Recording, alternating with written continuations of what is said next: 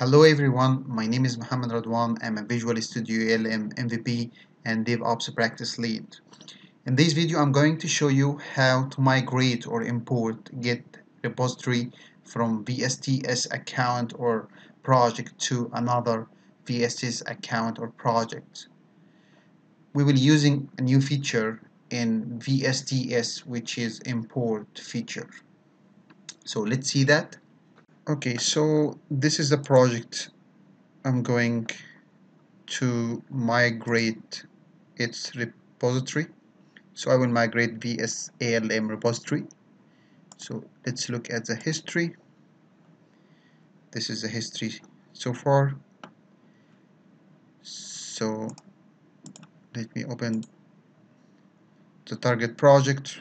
So I can migrate or import that to another account or another repository on the same account or in the same project.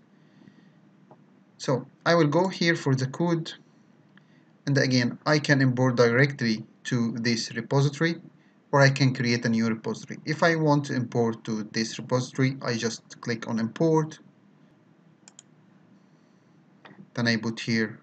But before that I need a personal access token, so let's have a personal access token first. Let me open again a new link, get the personal access token. So going to security,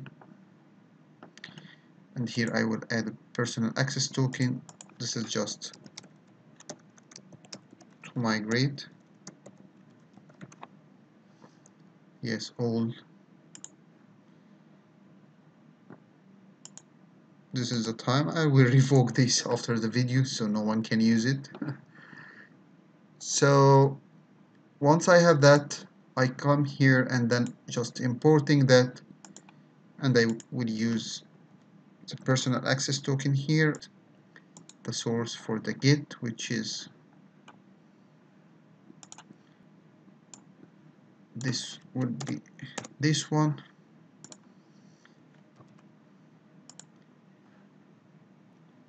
And start to put it here and migrate or import that one. So again, this will start migrate the source code, and if the project has a long history, you don't need to monitor or review the progress of that. You can just get back and continue on your working, and then when it's finished, you will get a notification by email that tell you about the migration or the import status for that, so you don't need to do that. So if we go now for this project and we see the history, we can see we got all the history, and of course I will revoke this one, so now we can't use this personal access token. Thanks for watching the video. Please, if you have any question, just visit my blog mohammedradwan.com and leave your questions, and I will try to get back to you as soon as I can. Thank you.